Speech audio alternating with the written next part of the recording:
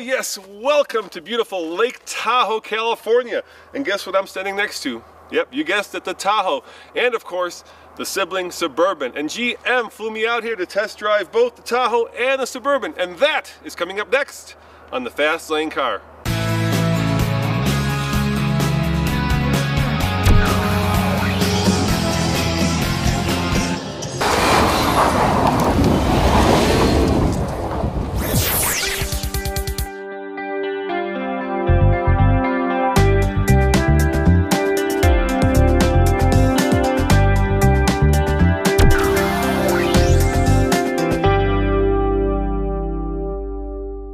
The Suburban is now, with the 2015 introduction, as we see here, is in its now 12th generation, and so it's the longest lasting name-plated vehicle in the world. So when you say Mustang, this is older. That's when you say Corvette, this is older. The oldest. Oldest. Yeah, a lot of brand equity here. Many loyal customers for the Suburban and the Tahoe vehicles. Back then, in 1935, it was more of a station wagon, a carryall, and today this is still a carryall, and maybe that's why this is the oldest nameplate, because there will always be room in the marketplace for a car that can haul people, can haul all their stuff, can tow their horses, their boats, and at a towing capacity of just over 8,000 pounds, this will definitely tow your boat, even a very large boat.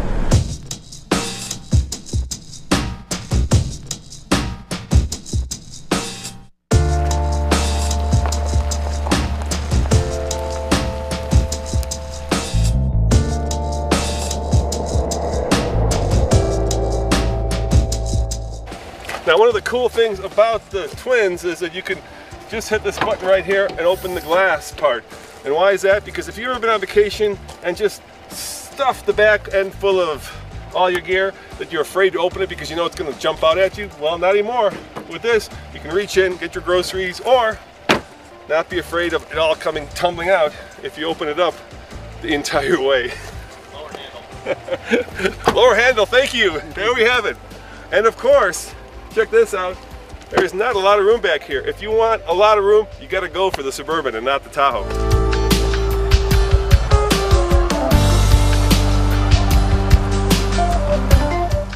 There are two easy ways to tell a Suburban from a Tahoe. You're looking at a Tahoe, check out the cutout in the rear door. Over here on the Suburban, look at that, flat line, no cutout for the wheel well.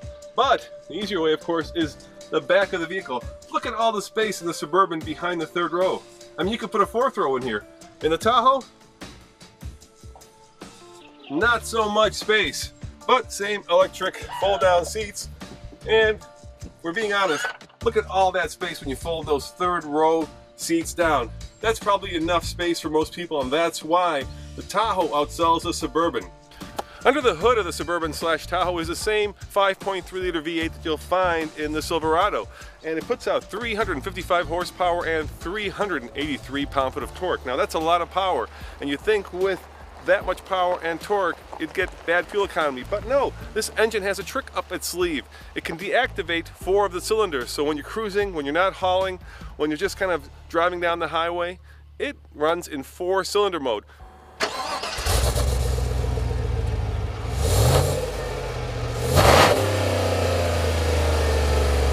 Which means that on my hour-and-a-half mixed-use drive, I'm getting about 22.1 miles to the gallon, which is respectable for a very comfortable, big vehicle like this.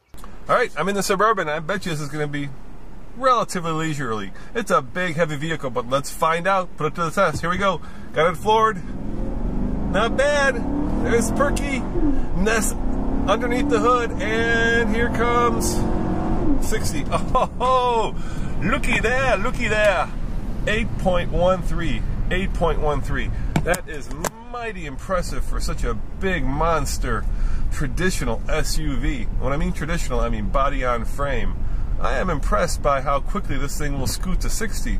Or it could be the fact that I'm from Colorado, and when we get down here to sea level, things are just a lot faster. All right, let's try it one more time. See if we can break that magic 8 barrier. I'm going to give it a little bit of juice and just let it go.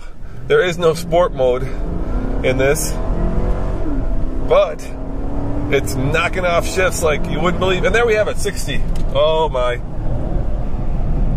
All right, 8.58, a little bit slower, but nevertheless, very impressive for such a big monster of a vehicle. You know, the other thing we've added to these trucks is electric power steering. It makes the steering great in parking lot type maneuvers, and then when you get on the highway, the buildup is really nice.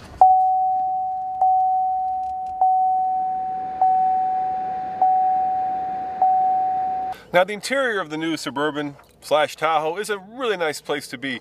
They've really moderned it up, and they've added a lot of safety technology, so lane departure warning, blind spot monitoring, basically all the stuff that you would want in a modern, large, and relatively luxurious vehicle is in this car. And it ought to be, because this particular Suburban starts at $64,000, but as optioned, I'm at $71K, which is a lot of money for a lot of vehicle. Now keep in mind the difference between the Tahoe and the Suburban, about $3,000. So this is a little bit more expensive, but then you get a lot more room in the back. So getting in and out of the Suburban has never been easier. Check this out. One button. Look at that. Seat folds and of course reclines. And when I get back here, yes indeed, tons of room, especially with the captain seats. This vehicle has just a ginormous amount of room. Okay, you're saying my feet are in the section that's in between the two captain seats, but you know what? Even way back here, there's a lot of room. It's certainly why, combined with the GMC twins, GM owns most of this market. In fact, if you're looking for a big family hauler, chances are most people will choose one of the GM trucks. When you look at the design of the front end, you start with the jeweled headlamp here, HID, projector beam with DRL lit signature there. Iconic Chevrolet front end here.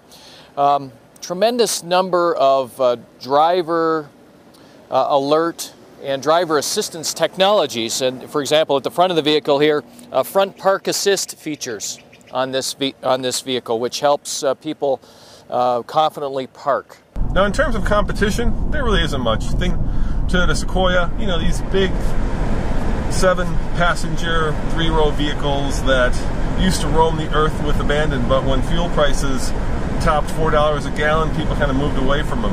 And speaking of fuel economy, when we last spoke, I said we were getting 22. Now that I've been off the highway and kind of flogging it around these back streets a little bit, I'm down to 19.4, and that is with cylinder deactivation.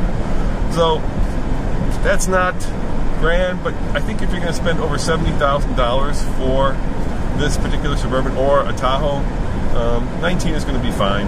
The cluster is a great 6-gauge cluster with a 4.2-inch driver information center with all kinds of information here, everything from your trip to your fuel economy to your tire pressure, you name it, that all comes up here. Forward collision alert, I mentioned that earlier. You can control the gap to the vehicle in front of you with this switch here on the steering wheel. All right, so you might be asking yourself, how does this big bad boy drive? Let's find out.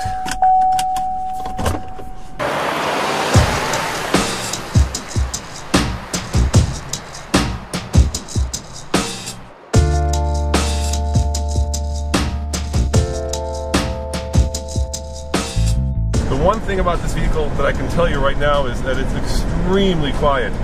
GM calls it whisper quiet. Let me turn off the air conditioner. Listen. I'm whispering now. Pretend that we're sharing an intimate moment. All right, let's not pretend that. It is quiet, and it has extremely good straight line stability. On the highway, you feel supremely confident that it's not wandering around the road. And on these twisty turns, yeah, it's got electronic steering, which means that there's no parasitic loss now coming from the engine to run the power steering.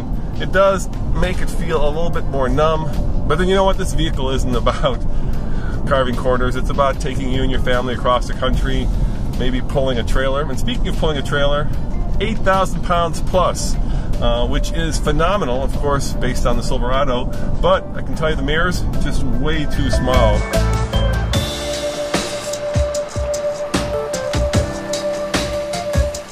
Tremendous design here, and the gauges, the buttons, the knobs for headlights, or your four-wheel drive system, or your trailer brake controls, or adjustable pedals, your retractable running boards here, lane departure, stability control, and your front and rear park assist, all easy to see here.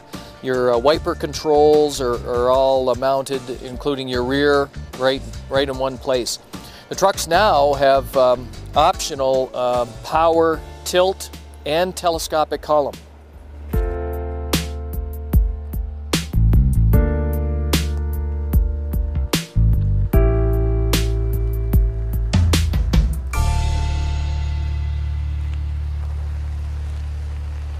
All right, gang, I'm in the Tahoe now, 0 to 60. I'm suspecting this should be a little bit faster because it's a little bit shorter, thus less weight. But you never know, these 0 to 60 times can be a little tricky. I'm going to give it a little bit of gas and just floor it. There we go, floored. Not a great start. Here comes the power, same 8-cylinder, and there is 60. Oh, looky there, just what I thought. 8.3 in the Suburban, and voila! 8.0 in the Tahoe. So if you're looking for the speedster of the bunch, Suburban Tahoe, oh, I don't know, I don't care about the room, I want it to be faster, then this is the one to get. 0.13 seconds faster. I wonder what that's like. Maybe like a quarter of a flash of an eye, a blink of an eye.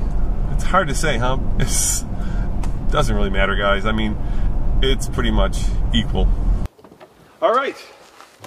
You gotta love those retractable running boards. That is luxury. So on the TFL scale of buy it, lease it, rent it, or forget it, I'm not gonna give the Tahoe or Suburban a rating because it's not fair to you and it's not fair to GM because I've only driven this car for about an hour.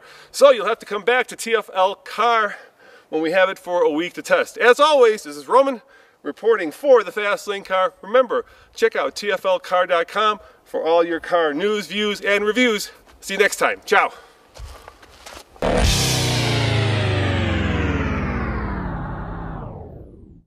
Now, if you recall last time, I took the Chevy Tahoe, the short one, not the Suburban, from 0 to 60 in 8 seconds. Now here I am, identical stretch of road. This time I'm in the GMC Yukon Denali. This vehicle has the bigger 420 horsepower, 460 pound-foot of torque, which is what counts, engine. So it should be faster. Plus, well, there's no plus. It just should be faster. Let's give it a shot. Here we go. Just floored. Oh yeah, you can feel it. It does have more oomph, and there's 60 right there.